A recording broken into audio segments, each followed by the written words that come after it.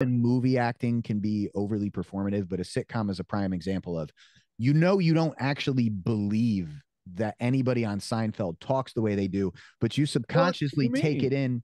Yeah, but you subconsciously take it in and are still invested because you know the kind of media you're consuming, that it's basically like a stage show. And Right. that's that style of acting. But we Right. try to take it a step further, even though certain film performances can be overly performative and everything is like pizzazz and it's on and it's